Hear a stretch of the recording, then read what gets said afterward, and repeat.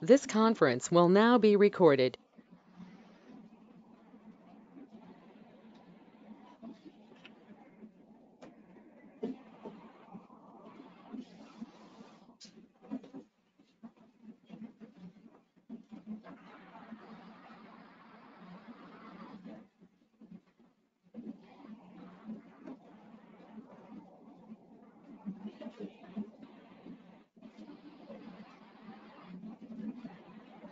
Hello students, this is Dr. Divya from TeenEinstein.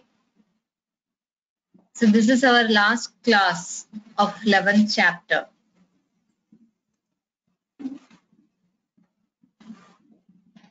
Biotechnology Principles and Processes Part 5. So in this chapter, in part 1, 2, 3 and 4, we had discussed about several biotechnological processes and principles behind it. And in the last class, we had learned about features required to do cloning into a vector. So to do cloning work in a vector, what and all features that required, or what and all features a vector should have. Hope you remember all those points. Origin of replication, selectable marker, then cloning sites, then vectors for cloning genes in plants and animals. So these are the features that are required to facilitate cloning into a vector. So to do cloning into a vector, to do the cloning work, these are the features. Origin of replication should be there. Selectable marker should be there. Cloning site, perfect cloning site should be there. Then vectors for cloning genes in plants and animals. For cloning, to do cloning work in plants and animals, we should have proper vectors. So origin of replication means that is a sequence. It is a sequence where that replication is starting. Origin of that replication work, or the starting point of that replication work, that is a sequence. From that sequence only that replication work is starting. So in that host cell, when any DNA is linked to this sequence, this particular sequence, where is the origin of replication, to that any particular DNA sequence is linked, that piece of DNA that will start to replicate. Okay, so that is the origin of replication. Origin of replication means the starting point of that replication. So from here in this plasmid vector, first one, you can see origin of replication they have marked here. That means from this point the replication is starting. See, like this replication work will start. Okay. Then we need a selectable marker. So mostly antibiotic resistant genes are used as selectable marker. Then we said an example, E. coli. In that, ampicillin and tetracycline, they are used as a selectable marker. These antibiotics, ampicillin and tetracycline resistant genes, they are used as selectable marker. So selectable marker means that is helping for selection of recombinants. So you should link all this with a point. So origin of replication, that means the replication process is starting. Then selectable marker, that is helping for selection of recombinants. Selectable marker is used for the selection of recombinants. That is just to get an idea about each step. Then cloning site. There should be a perfect cloning site where this restrictions enzyme should go and make a cut, and their sticky ends will be made, and in that the foreign DNA is inserted. So for that purpose, exact cloning site should be there. Okay. Then vectors for cloning genes in plants and animals. So for example, we are saying plasmids, plasmid vectors, bacteriophages vectors, all these are examples for vectors.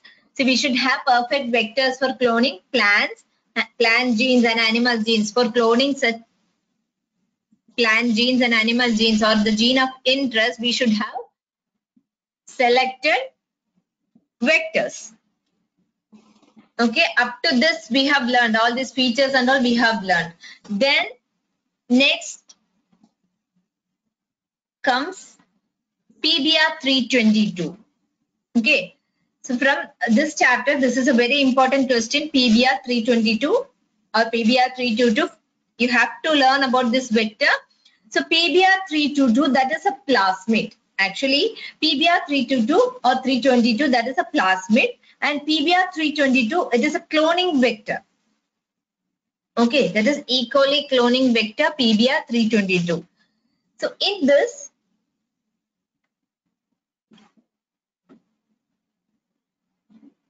you're studying this as an example for learning the features which is helping to facilitate cloning. So what and all a cloning vector should have.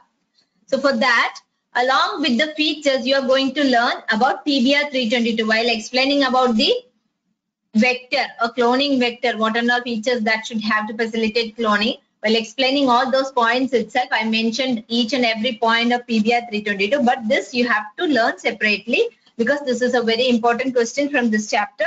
You have to learn this. You have to learn to draw this figure.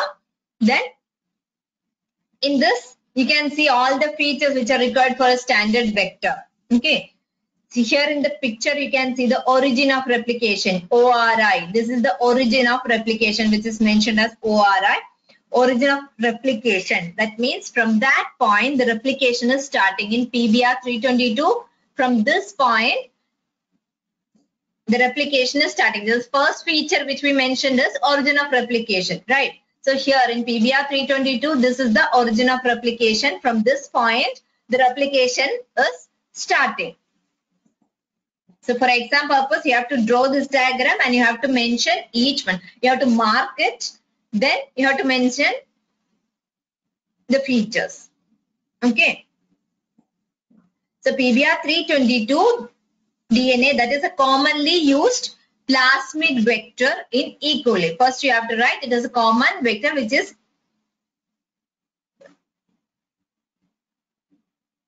common plasmid vector in E. coli. Then second point, that is a double-stranded circle. Okay. Double-stranded circle, double-stranded DNA in circular form. Then it is having 4,361 base pairs in length. Okay, this is important MCQ. Note down 4,361 base pairs in length.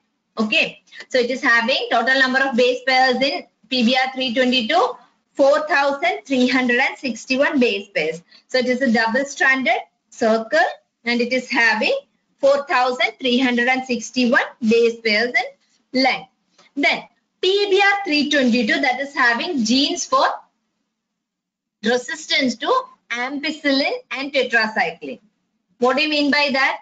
We were saying about selectable marker, right? Here origin of replication, next feature what we said, that is selectable marker. So in PBR 322, you have antibiotic resistant genes, ampicillin and tetracycline resistant genes. See here, AMPR, that means ampicillin resistant. This is how you will mark ampicillin resistance. Then tetracycline resistant, TETR, this is tetracycline resistant. So these are the selectable markers which is present in PBR 322. Which are they? Ampicillin resistant gene and tetracycline resistant gene, which is used as selectable marker in PBR 322. Next feature is, then we need to learn about the molecular weight, which I didn't mention in this PPT. So molecular weight is around 2.83 into 10⁻⁶ Daltons. These and all for neat purpose. You will get all these questions. The number of base pairs, 4,361 base pairs in length. Then the molecular weight is 2.83 into 10⁻⁶ Daltons. Okay, this you will get for your board exam also, this question, to explain about PBR 322. So first we need to tell it is a plasmid vector which is common in PBR 322, commonly used plasmid vector in E. coli. Then it is double-stranded circle. Second point, from this itself we can make out it is a double-stranded circle. Then it is having 4,361 base pairs. Then tell about the molecular weight. Molecular weight is 2.83 into 10 raised to 6 Daltons. Okay, molecular weight. Then you are going to explain the features one by one. Here, origin of replication. This is the origin of replication mark from where the replication starts. Next, you are going to tell about the selectable marker. Selectable marker which is present in the ampicillin resistant gene and tetracycline resistant gene. Both are present in the vector PBR 322. Okay. Then here, just now I said origin of replication, that is mentioned as ORI, and that is the starting point of replication. Then you can see the restriction sites. Third point what we mentioned, restriction sites. Okay, origin of replication over, selectable markers over, next restriction sites. So here you can see many restriction sites for PBR 322. Here BAM-H1, next HindD3, then CLA1, EcoR1, PBU1, PST1, and here down you can see PBU2. Okay, so here all these are restriction sites. Here this one more restriction site, SAL1, SAL1. Okay, so all these are restriction sites. You should not forget, don't get confused.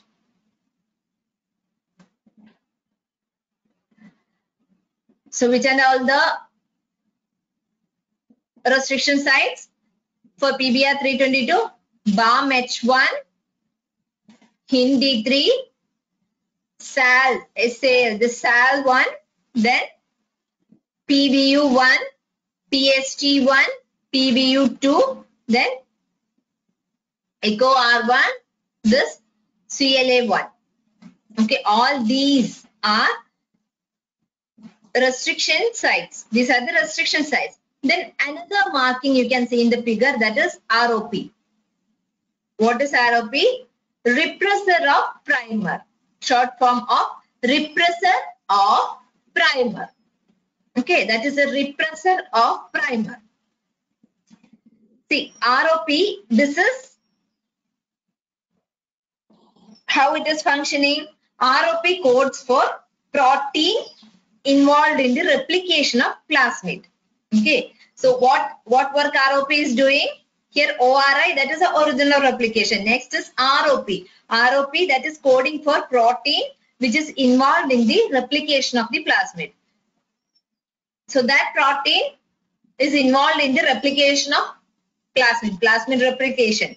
That is helping in the plasmid replication, one protein. So this ROP, repressor of protein, that is helping, or that is coding for the protein, that particular protein which is involved in the replication of that plasmid.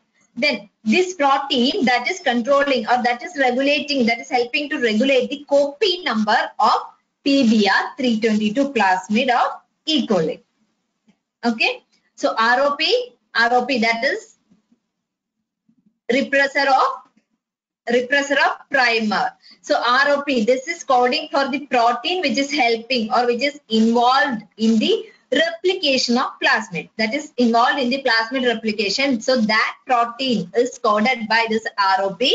Then that protein is having another role. What is the another second role of that protein? That is involved in the regulation of copy number of PBR 322. That is helping in the regulation of copy number of PBR 322. Okay. So let's explain the main characteristics of PBR 322. First, the origin of replication is there. Then second one,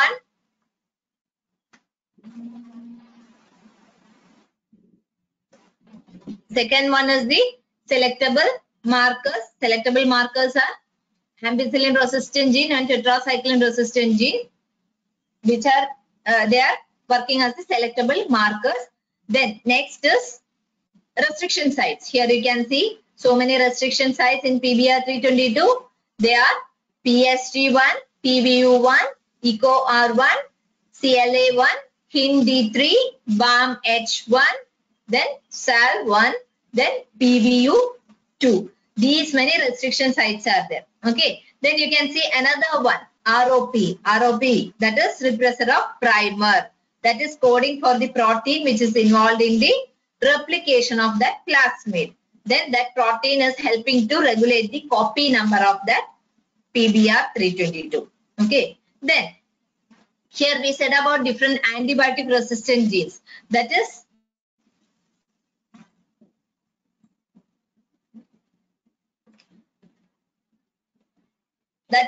different antibiotic resistance genes act as a restriction site, and there here you can see different antibiotic resistant genes. Here the tetracycline resistant one and ampicillin resistant one, they are acting as a restriction site and for ligation of that foreign DNA.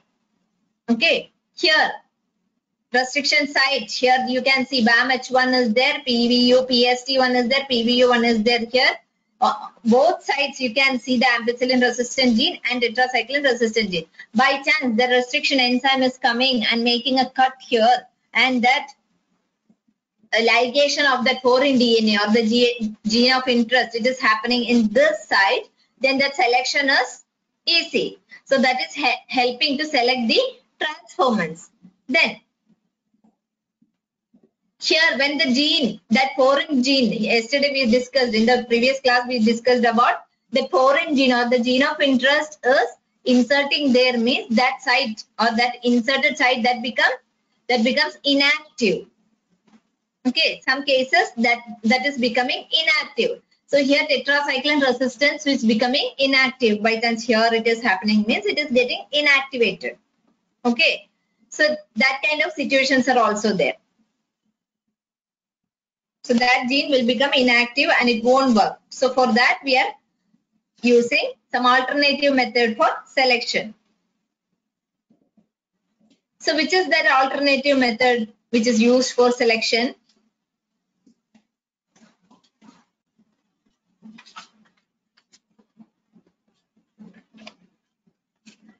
Suppose that gene, due to that ligation, that gene is getting inactivated or it is becoming inactive, then what we will do for the selection of recombinants?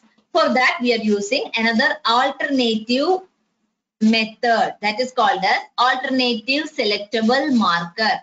So what is that alternative selectable marker? Selectable marker, we know how we are going to select with the help of selectable marker. See, for the selection purpose, some kind of markers we are using to select the recombinants. So here, when that method is not working, we are using some alternative method. So these methods, they have the ability to produce some color after reacting with a chromogenic substance. Okay, that yesterday we said that is producing some kind of enzyme substrate complex is forming, it is forming some color. Okay, so here they have the ability to produce some color after reacting with a chromogenic substance. Here, for example, gene coding for beta galactosidase. Okay, so that alternative marker, they are used for the ease of differentiating recombinants from non-recombinants. Okay, so with the help of this alternative selectable marker, with the help of this method, actually they are forming, when they are reacting with a chromogenic substance, they are making or they are producing some kind of colors. So it is easy to identify or it is easy to differentiate recombinants from the non-recombinants by using this method. See, when a foreign gene, it is inserted between the gene coding for beta galactosidase, then the recombinant cells do not produce or they does not produce enzyme beta galactosidase. Okay, in that restriction site, we are saying about the restriction site. In that site, any antibiotic resistant gene is there, and at that site we are inserting the gene which is coding for beta galactosidase. Okay, so that time that cells or those genes will become inactive. So the recombinant cells, they cannot produce the enzyme beta galactosidase. Okay, So here the foreign gene is inserted between gene coding for beta-galactosidase. That foreign gene, some foreign gene is inserted between the gene which is coding for beta-galactosidase. Then the beta-galactosidase producing gene, that will become inactive. Okay, and that won't produce the enzyme beta-galactosidase due to what? And that gene is getting inactivated. It won't get produced. Beta-galactosidase won't get produced. It will become inactive. So in the presence of chromogenic substance, non-recombinants form blue color. When that chromogenic substance which we are using, in the presence of that chromogenic substrate, that non-recombinants will form blue color. Okay. And recombinants will form colorless colonies. This in the last class we had discussed about this procedure, how we are using this method.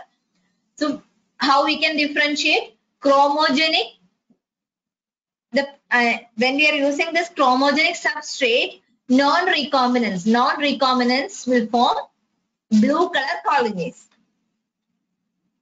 Okay, with the help of this substrate it is forming blue color colonies. And recombinants, what they will do? Recombinants will form colorless colonies. There won't be any colored colonies in the case of recombinants.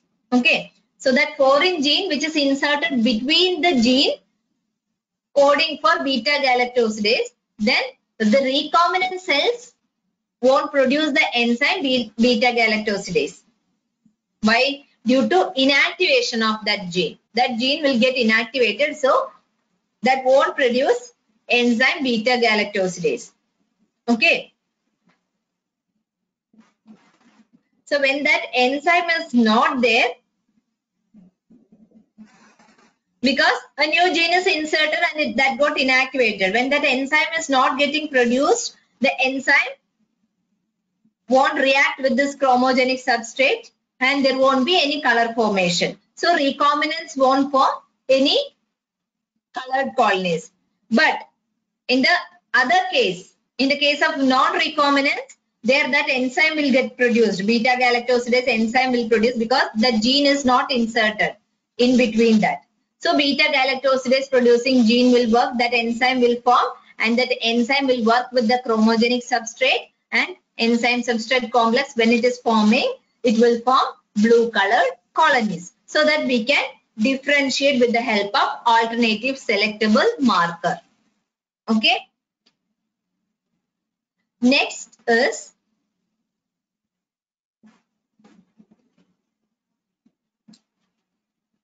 for transformation with recombinant DNA, how to make a competent host. Competent host for the transformation with recombinant DNA. So we know that DNA is a hydrophilic molecule. Then it cannot pass through cell membrane. DNA is hydrophilic, we know that. And that is not passing through the cell membrane. It is not able to pass through the cell membrane. So how this bacteria will take up the plasmid? See, the vector that bacteria should take, no? Then only it will work. Right? It should get transferred. That foreign DNA should get transferred. So that how to force this bacteria to take that plasmid? So that bacterial cell first, we need to make the bacterial cell competent. Then only it will take the DNA. So first, the host cell should be competent. The bacterial cell, see this vector we are inserting into a host cell or into bacterial cell. So that plasmid vector, how a bacteria will take up, for that we need to make that bacterial cell or the host cell should be competent to take or to accept this DNA. So how we can do this? We can do this by treating them with a divalent cation. Okay, this is done with the help of a divalent cation. We can treat the host cell with a divalent cation, a specific divalent cation in a correct concentration we can do. Like for example, we can say that calcium.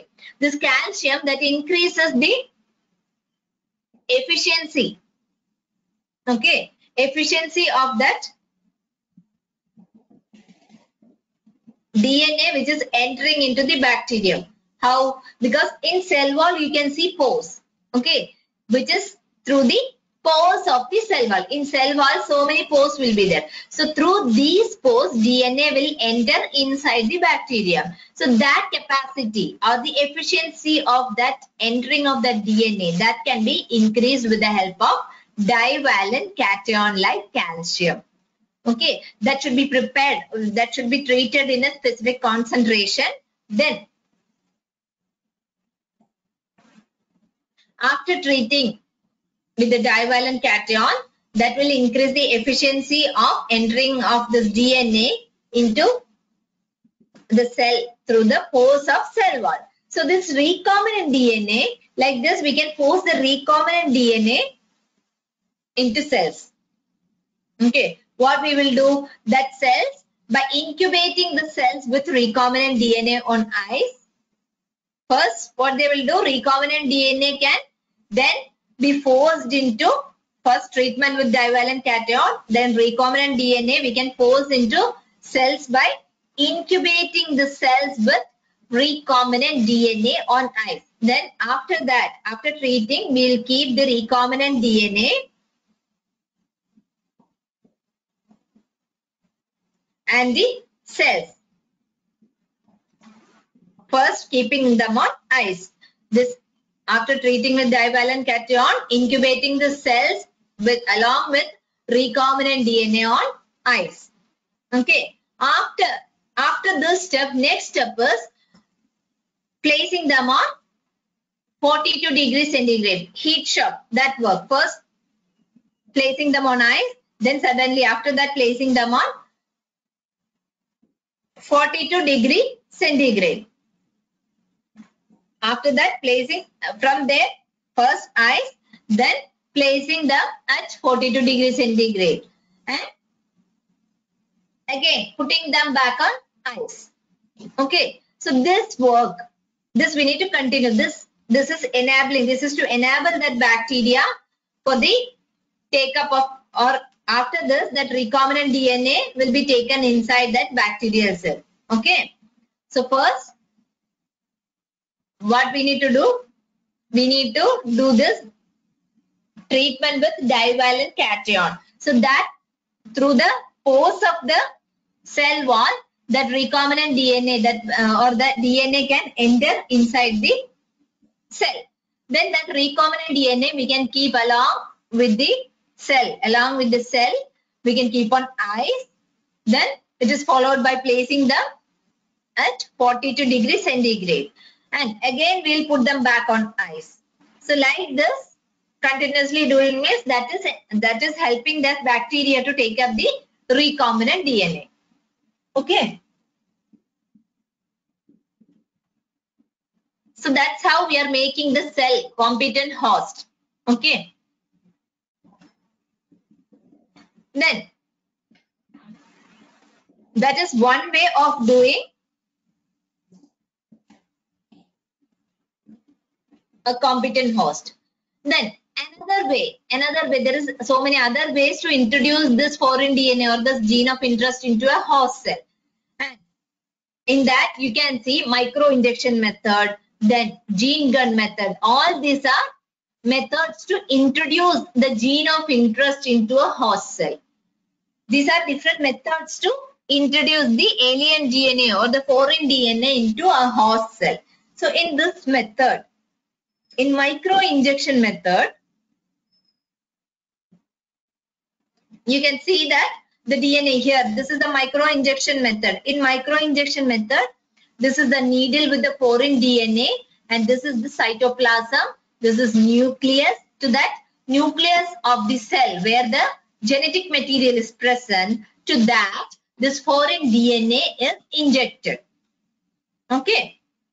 So what they will do in this method, micro injection, that recombinant DNA which is directly injected into the nucleus of animal cell. Micro injection method mainly we are using in animal cell. So that micro injection needle with foreign DNA or the recombinant DNA that is directly injected into the nucleus, and it is mainly done in animal cell. In the nucleus, we are directly injecting to the nucleus of the cell, and it is mainly done in animal cell. Then for plants, which is a suitable method, that is biolistics or gene gun method. Gene gun method, or otherwise it is called as biolistics. Okay, in gene gun method, that is suitable for plants, gene gun method. The cells, here you can see the target plant cell. To this we need to introduce that foreign DNA. So here gene gun barrel is here, and here you can see the plastic disc with DNA coated gold particles. Here you can see that DNA gold particles will be there, small particles will be there, gold particles, and that is coated with DNA. Okay, so what we will do in this, cells are bombarded with high velocity microparticles of gold or tungsten. Okay, gold or tungsten microparticles will be there, and these particles, gold or tungsten particles, will be coated with DNA, that gene of interest, and that method is called as gene gun method. We are introducing the gene of interest by using the same method of a gun.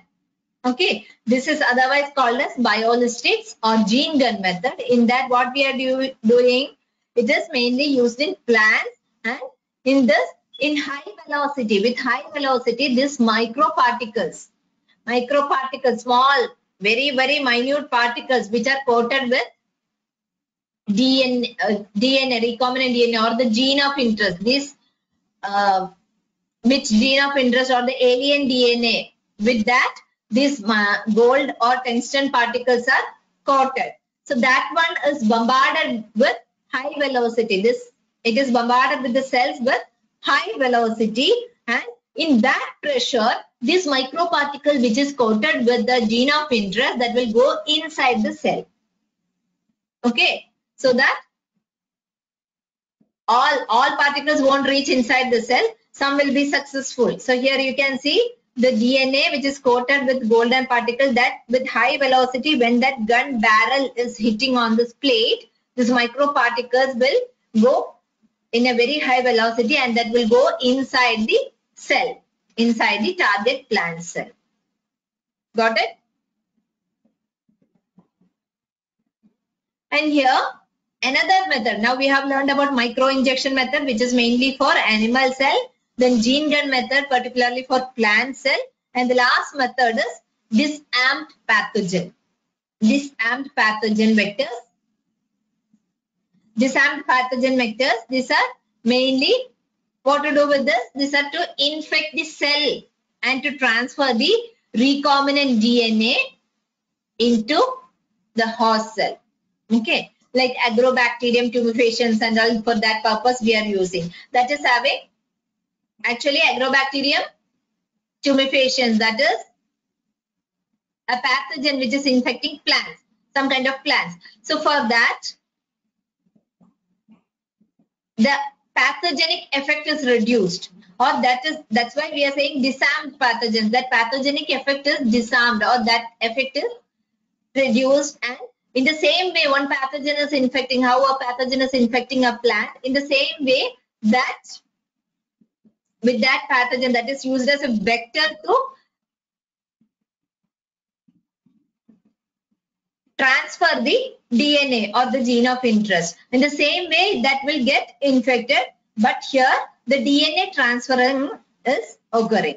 Instead of the pathogenic effect, the DNA is getting transferred, the foreign DNA is getting transferred into that host cell. So the last method used is disarmed pathogen vector, which is, in this method, it is allowed to infect the cell and transfer the recombinant DNA into that host cell. Okay, so micro injection, which is mainly for animal cell, then gene gun method or biolistics, that is for plant cell, then disarmed pathogen, that is That is the third method which is used for transferring the recombinant DNA into host cell. And the pathogenic effect is reduced, or that is disarmed.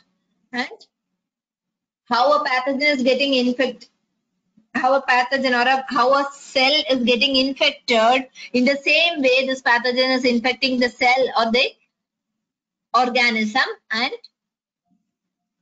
through that, this disarmed pathogen is working only as a vector to transfer the foreign DNA into the host cell. Okay. Next is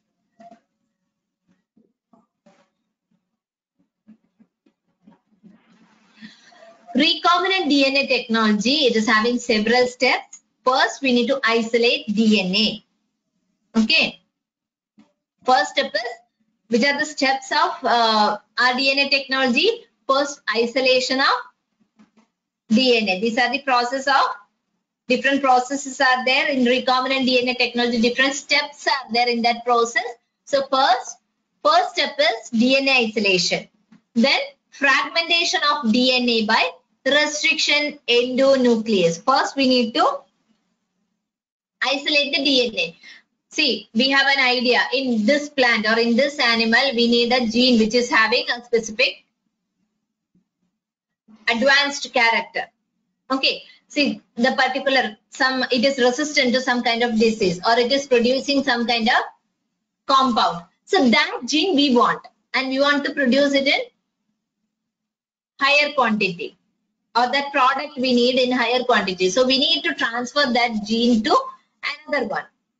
So for that purpose, what we will do? First, we will isolate the DNA. The whole DNA we will isolate. Then fragmentation of DNA by restriction endonuclease. Restriction endonuclease only can cut the DNA. So with the help of restriction endonuclease, we are making fragments of that DNA which is isolated. Then isolation of a desired DNA fragment. See, in this whole DNA we don't want. We need a particular point or the fragment of DNA where our gene of interest is there, where our alien DNA or the desired gene or the gene of interest is there.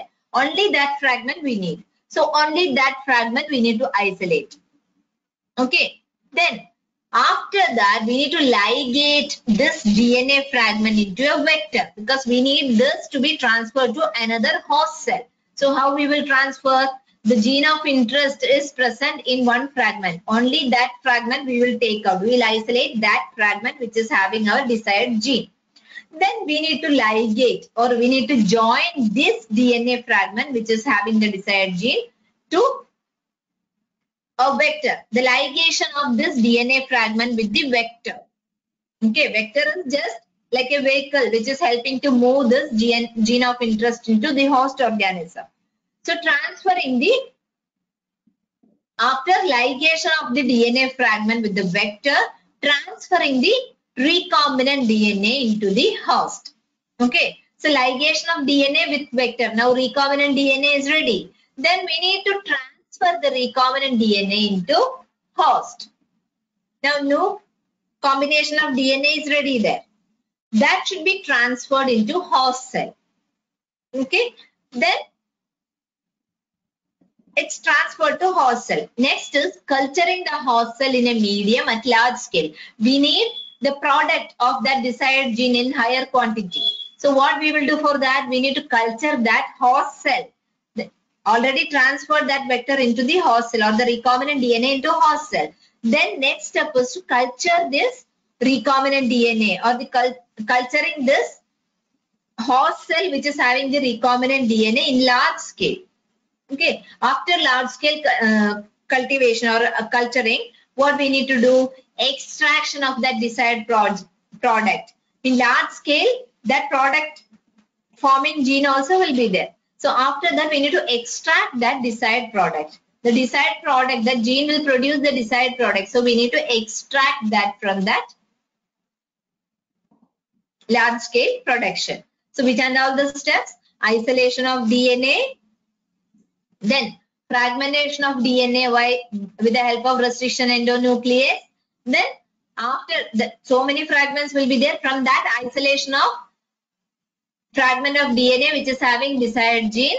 Then ligation of the DNA fragment into a vector. We need to ligate the DNA fragment into a vector. Then transferring of recombinant DNA into host. After ligation, that recombinant DNA should be transferred into a host. Then culturing the host cell in a medium at large scale. The host cell which is having the desired DNA or the recombinant DNA, that should be cultured at large scale. Then from the large scale, we need to extract the desired product. Which product we want or for what purpose we cultured in large scale, that product should be extracted. Okay. So these are the steps involved in recombinant DNA technology. Next is isolation of genetic material. We said about isolation of genetic material. First, we need to isolate the genetic material which is having our gene of interest. So how we will isolate the genetic material or DNA or RNA, whichever may be the genetic material. So you know that nucleic acid is the genetic material for all organisms.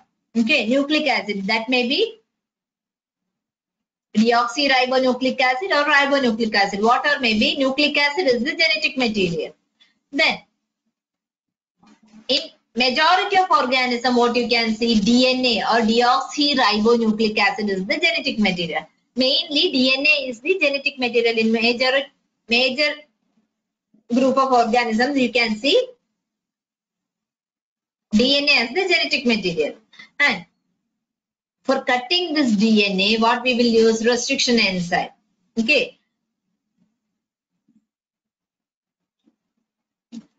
Why we are cutting? Because we need that pure DNA, which is not along with the other molecules. In a cell, you know that so many other molecules will be present, right? So without all those disturbance, we need only the DNA. We have to take out the DNA only. So there is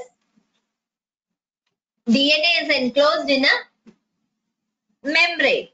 First, we have to open the cell, right? If you are opening the cell, then only the DNA will come out. Only DNA we can't take out first. So all other molecules will be there, which is RNA, protein, polysaccharide, lipids, all those will be there inside the cell.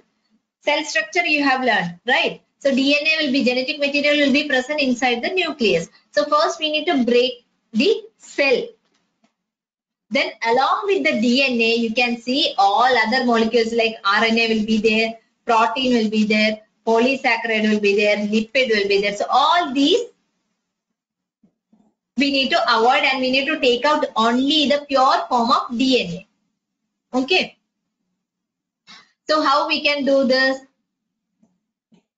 This can be achieved by treating the bacterial cells, plant cells or animal tissue with enzymes. Enzymes like lysozyme, cellulase and chitinase. So how we can treat lysozyme, cellulase and chitinase? By treating all these, in particular bacterial cell, plant cell or animal cell, if you are treating with these enzymes, we can get the pure form. See here you can see different stages. First, what we will do, suppose we are isolating the plant DNA. See, in mortar and pestle, we'll grind the DNA. Grind the leaf. We need to collect the leaf or the tissue from where we are extracting the DNA. That we need to grind. So this directly we won't be grinding. With the help of some buffer, some kind of buffer we will add. Then how to make this powder? With the help of liquid nitrogen, frozen this DNA samples or the leaf samples will be collected and kept in liquid nitrogen. And this, with the help of liquid nitrogen, will grind this. We'll be freezing and this storing in lower temperature all these samples to isolate the DNA. So from there we will take out and with the help of liquid nitrogen we'll make it into fine powder. Then with the help of buffer we'll make it as a mix like this. Then we'll add different buffers, other DNA extracting compounds and all. Then with the help of centrifugation technique, mainly we are using centrifugation. See this and all, after centrifugation you can see here here sediments will be there and the supernatant here. the transparent one, the supernatant, that liquid we will collect, and the next reagent we will add. Like that, we need to add everything finally with the help of ethanol. After 3-4 steps with different reagents, we will add ethanol to that. That ethanol will precipitate the DNA. So final precipitation is done with the help of ethanol.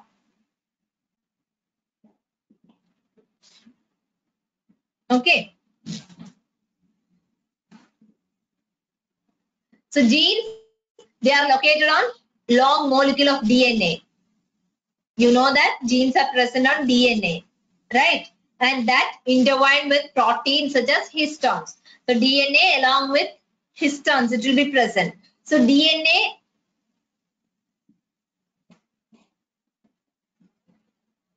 it is present inside. So we need to, inside the cell, first we need to break the cell, then step by step we need to remove. So RNA removal, that is with the help of ribonuclease. Protein removal, we said RNA will be there. RNA, how we will remove? With the help of ribonuclease. Ribonuclease enzyme, treatment with the ribonuclease enzyme. Then protein can be removed with the help of protease enzyme. In different steps, that supernatant will be collected. Then after that, this ribonuclease enzyme to remove the RNA. Then protease enzyme will help in the removal of protein. Then finally, that purified DNA, here you can see, protein removal will be there, DNA precipitation will be there. You can see from the starting, sample preparation, first grinding, then cell lysis, that is breaking of cell, then protein removal. How to remove protein? With the help of protease enzyme. Then DNA precipitation, how you will precipitate DNA? With the help of ethanol. So ultimately precipitating with the help of chilled ethanol. We need to add chilled ethanol at specific quantity into that, into this epodoc tube, and that will precipitate DNA. Here you can see in this picture, you can see the precipitated DNA. So before adding this chilled ethanol, it will be like this. The supernatant will be collected and kept, and that will be like this. So when you are adding, double the volume. If you are adding the chilled ethanol, you will get like white thread, fine thread like structure you will get. That is, after adding ethanol, the DNA will be in pure white form, like threads. It will be there. Then, now you got the DNA. Whole DNA you separated out. Now you need to cut the DNA. With the help of what you are cutting? With the help of restriction enzyme. So restriction digestion is next step, and that is done with the help of incubating DNA with restriction enzyme. Okay, at specific temperature or at specific conditions, you need to incubate the DNA with this enzyme. Then agarose gel electrophoresis, that we have already learned the process of agarose gel electrophoresis, which is for the restriction digestion. That step, restriction enzyme digestion, that is done with the help of agarose gel electrophoresis. And here what you are doing, the negatively charged DNA molecule, it is moving towards the positive side. In a buffer will be there. In that, agarose gel will be prepared, DNA will be loaded, and when you are applying electric field, the DNA which is loaded at the negative side, negatively charged end, and the DNA is also negatively charged. So due to that repulsion, negative repulsion, the DNA will move towards the positive electrode, which is called as anode. So that process, the same process, it is repeated with vector also. Okay, then joining the DNA involves several processes. After having this DNA which is cut, that vector DNA, we need to make a cut. Then after cutting the sticky ends, with the help of that sticky ends, that gene of interest will be inserted to that vector, and ligation of that DNA, gene of interest, DNA with gene of interest with the vector will be done, and that is forming the recombinant DNA, right? These steps we have already learned. The next is amplification. We need that recombinant DNA in more numbers, or the copy number should be more. So for that we are using PCR. PCR is polymerase chain reaction. That is called as polymerase chain reaction. PCR is nothing but it is just for the amplification. That is the polymerase chain reaction. So in this reaction, you will get so many copies of gene.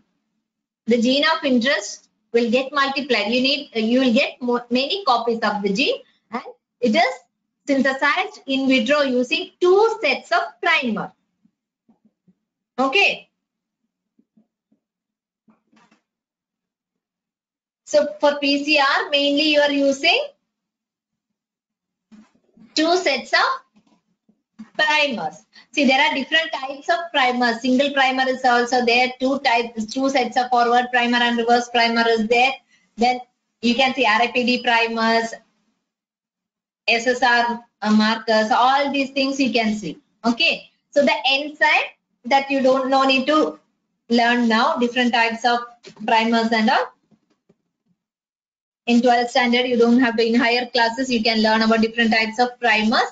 So PCR, mainly you are using buffer. Again, you are using that enzyme that extends the primer using the nucleotide, which is provided in the reaction. In reaction, you will get DNTP, you will get buffer, you will get DNTP means nucleotides. That they are the nucleotides. Okay. So the enzyme, multiple copies of genes you are making with the help of 2 sets of primers and the enzyme, which is the enzyme DNA polymerase. This is helping in the polymerization or the making more copies. Polymerization of DNA is happening with the help of the enzyme DNA polymerase and 2 sets of primers. Then that enzyme DNA polymerase, that is extending the primers. We said about 2 sets of primers that with the help of DNA polymerase, it is extending the primers using nucleotides. We are providing nucleotides, DNTPs. In that, DATPs, DTTPs, DGTPs. So that is called as DNTP. DNTP generally we are called as ATP, GTP, all those things we are providing. Okay. So enzyme.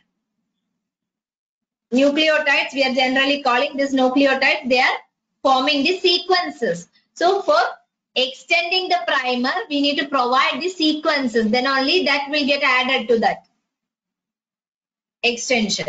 Okay. So in that reaction, genomic DNA will work as a template. Okay. This genomic DNA will work as a template, and the another strand will get synthesized with the help of this primer and DNTP. So if the process of replication of that DNA is repeating many times, that segment of DNA which we have added, which we need to get amplified, or the foreign DNA, that also you will get so many copies, billions or millions of copies you will get.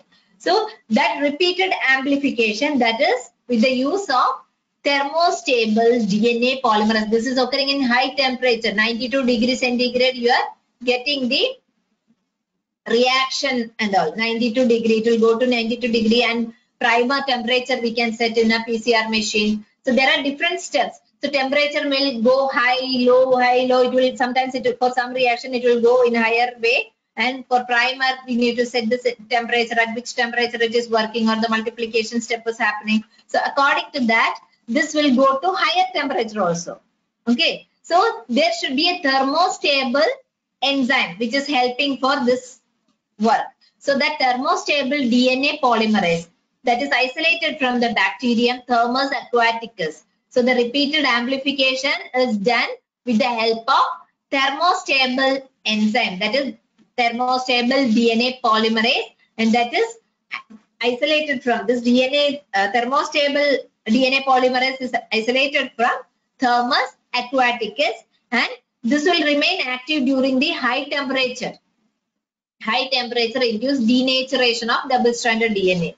See, double-stranded DNA is double-stranded. We know that. And that double-stranded DNA will become single-stranded. That is the denatured. That hydrogen bonds will get break, and the double-stranded DNA will become single-stranded. And for each single strand, another strand will be synthesized. Okay, with the help of this enzyme and the DNA polymerase enzyme with the help of DNTPs. The matching sequence will be added, and again each strand will work as a template strand and another strand will be synthesized. Okay, so which is that enzyme thermostable DNA polymerase, which is remaining active during the high temperature reaction also. High temperature denaturation process also. So the double stranded DNA will get split into single stranded one or during denaturation, and each strand will work as a template strand. So the amplified fragment, after this, the amplified fragment that can be ligated with the vector for cloning purpose. Okay, for again cloning purpose, we can use the strand, amplified strand. And here,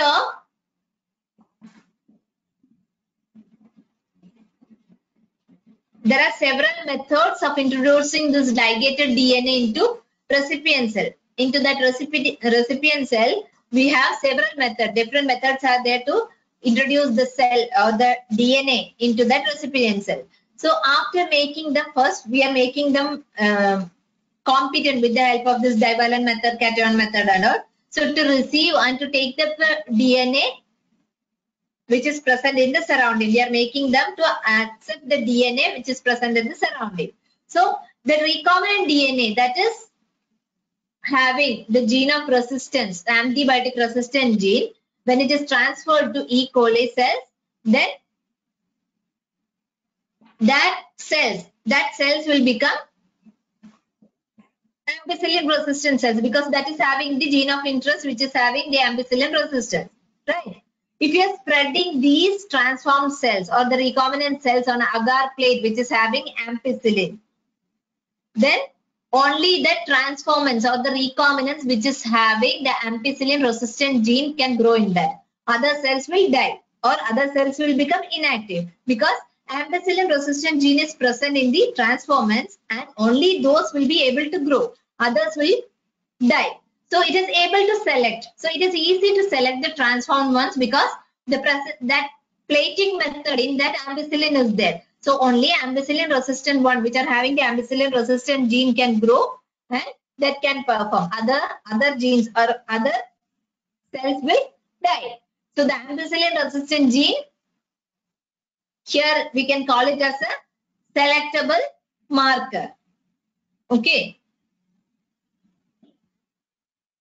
Then how to obtain the gene product? How to obtain that product? See, when you are inserting a piece of this foreign DNA into a cloning vector, then we are transferring that to a bacterial cell or plant cell or whatever it may be, to a host cell, and then it is getting multiplied. Okay. So what is the final aim? That recombinant technology. By using that recombinant technology, our aim is to produce a protein or a final product. Okay. So to get that product, that recombinant DNA should work, or that whichever combination, new combination we made, that should work or that should get expressed. So the foreign gene that will get expressed under some conditions. So this expression of foreign gene in that host cell,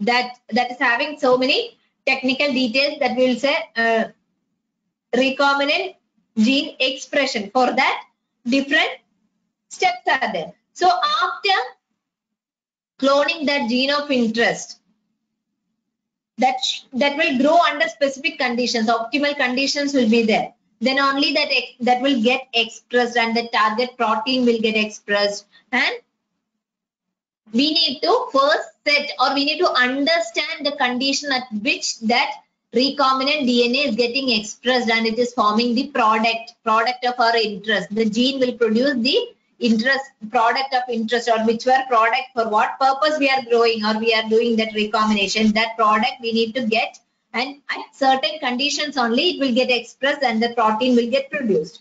So After studying all these things only, we can go for large scale production. So any protein which is encoding gene that is expressed in a heterologous host, it is called as recombinant.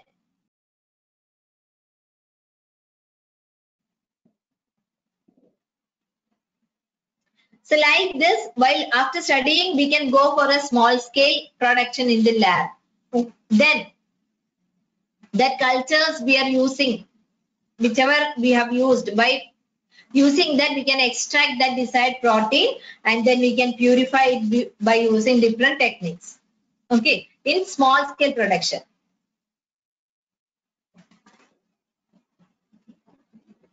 Then that cells we can go for continuous culturing. Then we can add to fresh medium.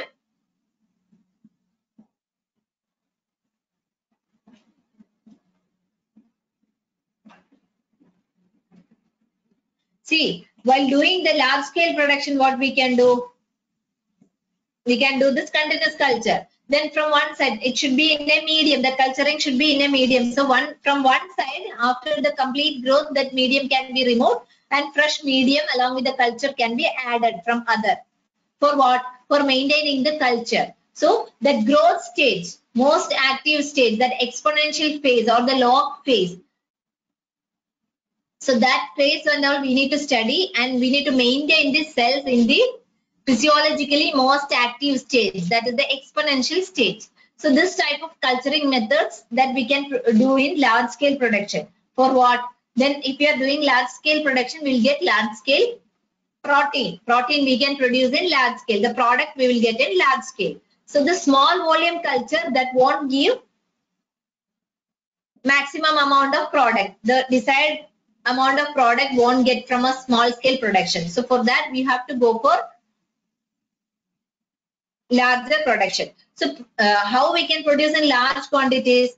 For that we need bioreactors, where only in bioreactors we can go for 100 to 10,000 liters.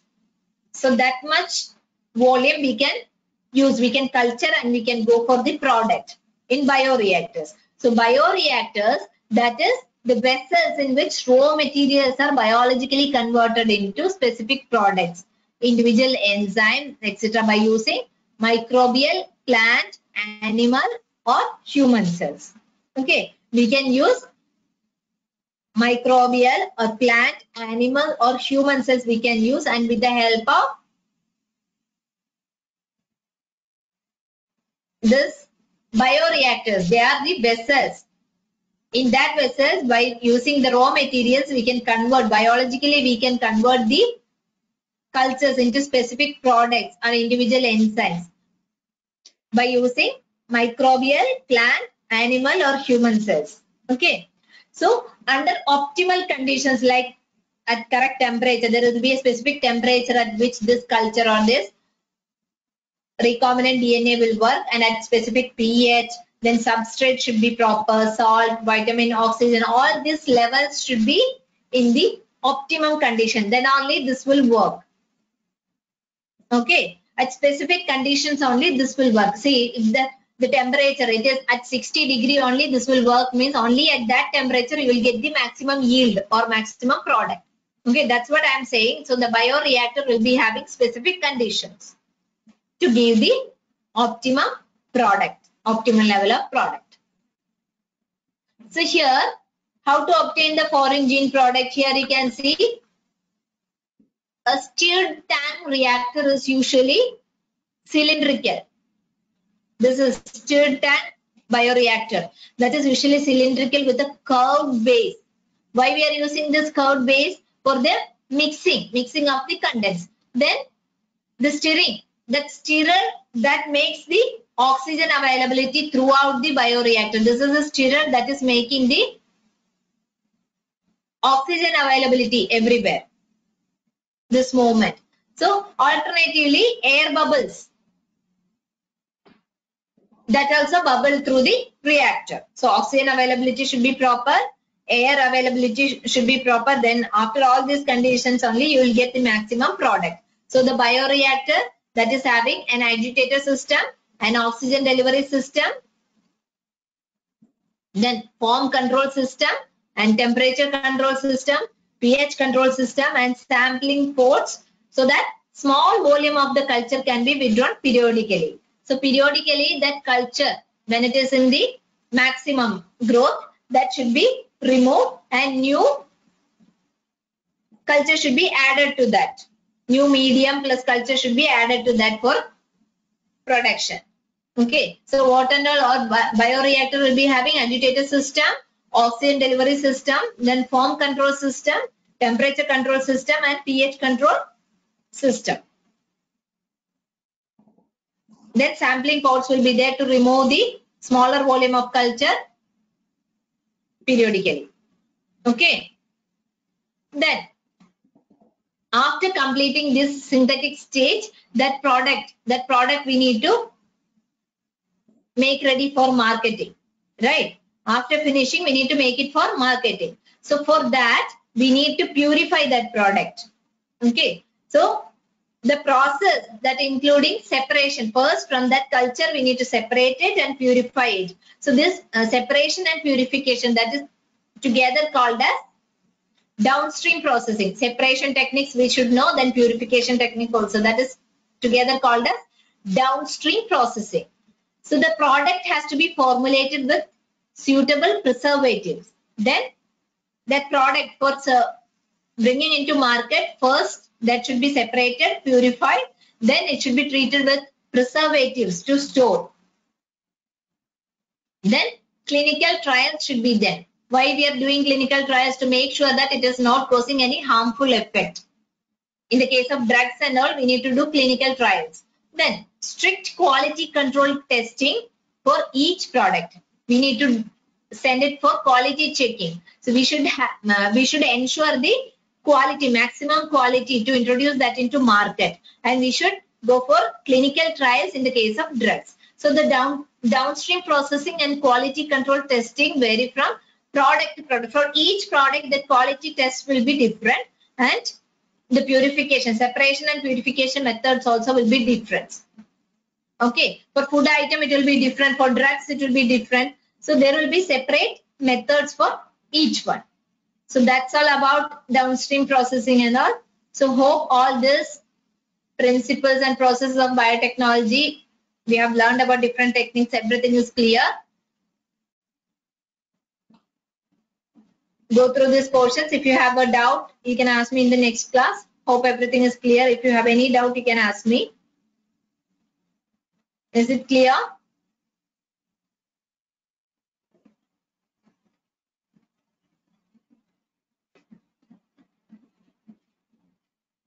Okay. Hope up to this, everything is clear. Go through this. And if you have any doubt, you can ask me in the next class. Thank you.